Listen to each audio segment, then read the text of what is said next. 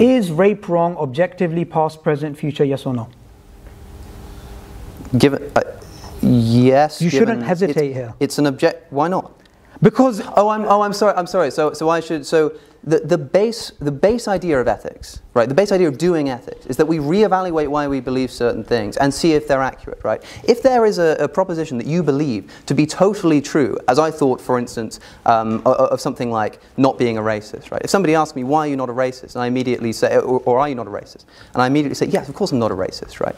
Whereas it pays sometimes, even if it seems ethically obvious, to sit back and think, well, why do I think that? Am I sure about that? And the answer can lead you to other moral planes. Sure, what's the answer? So the answer is this, right?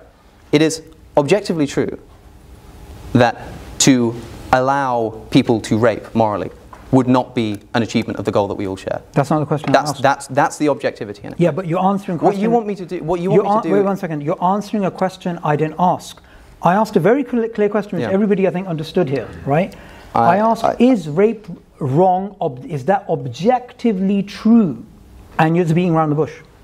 But the reason why I have to beat around the bush is because I have to clarify that, remember how I said that a base principle can be subjective, but you can have objective derivatives from it? Right. So in terms of the objective derivative from our nature, yes, it is objectively wrong. Yes, is the answer to your question.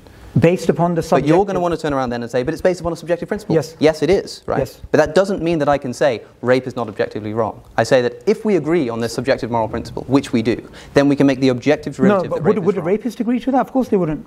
No, they wouldn't. But again, whether or not someone agrees with me is irrelevant to whether it's correct but look, or not. Look, Alex, this is another jump that you keep making. Alex, what you're doing is you're building a house on a sandcastle, yeah? You are trying to say, look, if you ask me the question, I would say rape is wrong. Yes, it's wrong objectively. Yeah. But in your case, what you're basically you're doing is you're saying, right, subjectively, some people may hold this opinion. According to that, then since they all subjectively... No, all people do hold that opinion. Okay, and from that we objectively derive that rape is wrong. A rapist doesn't... Of course, doesn't hold that opinion. No, a rapist does value their pleasure and the avoidance of their suffering. They value their pleasure, right? So it's not wrong for them. Yeah, right, okay. Because they're maximizing their pleasure. No, but look, again, this is the mistake we're making. I said, I remember... No, you're making because... This is the man going into town and saying, let's paint the town yellow. This is what the rapist is doing, right? Just because they're saying, it's all subjective. I want this to be yellow. I don't want it to be blue. It's like, you are being inconsistent. You are assuming... This doesn't work. You are wrong, right? You are incorrect. Even if it's based on a subjective-based principle, it is objectively wrong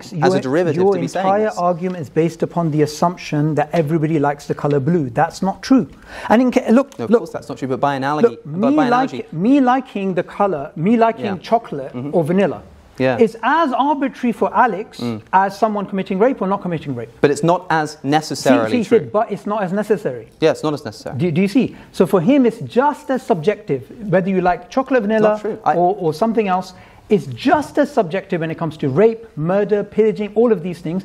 And behind all the sophisticated technical jargon and sophistry, I'll take that as a compliment. Essentially, what it boils down to is the same thing which Richard Dawkins admitted to. The idea that rape is wrong is as arbitrary as the fact that we have 5 fingers rather than 6.